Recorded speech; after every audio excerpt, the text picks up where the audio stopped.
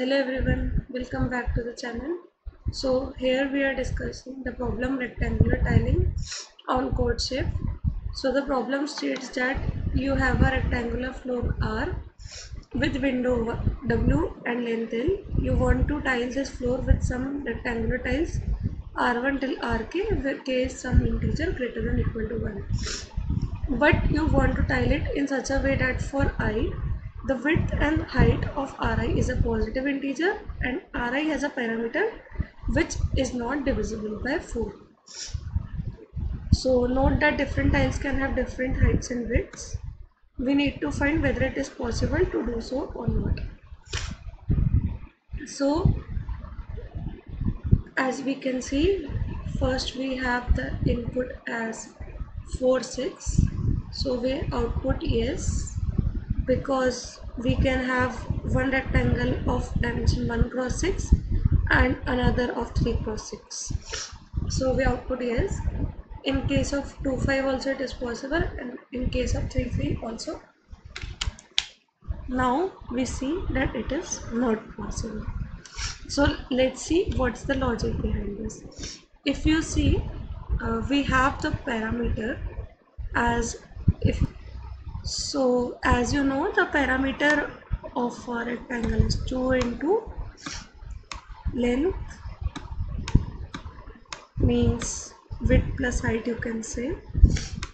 I'm taking here length plus breadth. So assuming these two as length plus width, so we can see that this should now be divisible by 4. So when it should not be divisible by 4, we can simply see that the length plus breadth should not be divisible by 2.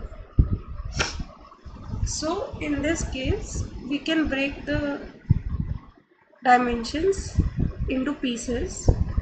So you can analyze from these test cases that when we have both the dimensions as even number of dimensions, so the output is yes. If we have only one even number, then also output is yes. But if we have both as odd numbers, we simply output no. Hence, in this case, we just check if we have L even,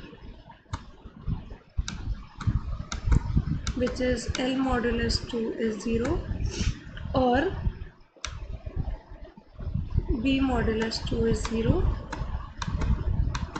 If any of these conditions is true, we simply output yes, else we output no. And this gives us the correct answer.